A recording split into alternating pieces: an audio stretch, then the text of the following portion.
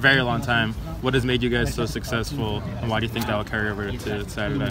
Yeah, I think everyone's just kind of buying into the things that made us successful in the season. You know, when you go on the road, you got to be compact, you got to be organized, and you got to be tough to break down. And you know, I think we've done a good job at that. And you know, this guy to my right has scored some insanely timely goals. So you know, I think that's a good formula on the road, and you know, we're going to try to take it on Saturday. Having Sebastian and Diego score some of those great goals, what kind of confidence does that give you as a back line and defense more generally? Yeah, it's great. You know, I think especially in that Kansas City game, it kind of brought the game to life. You know, I think towards the end of the first half, we were getting a little more control of the ball, and you know, when you just scores a goal like that, it just kind of sparks everything.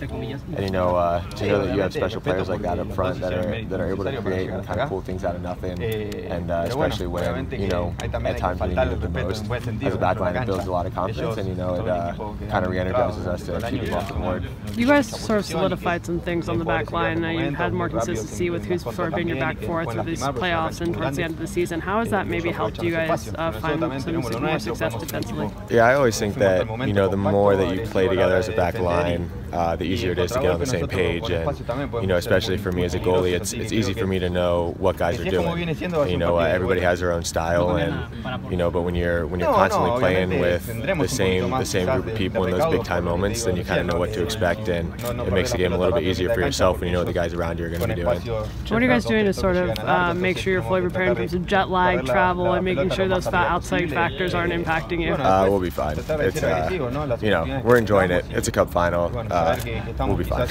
Jeff, given the amount of experience in cup finals throughout the roster, how easy will it be to, from that perspective, to try and drown out the noise and the atmosphere and kind of focus on what's going on 11v11 on the field? Yeah, I mean, I don't know if you know, I think pulling from guys' experiences, and it kind of builds into the confidence of the group. You know, when you have a group of guys that have won a cup, and especially a group of veterans that have been there before and have played in these big time moments, you know, it's easy for us to pull for them and kind of look at them, even when they're on the field, just how calm and confident they are, you know, throughout this entire week.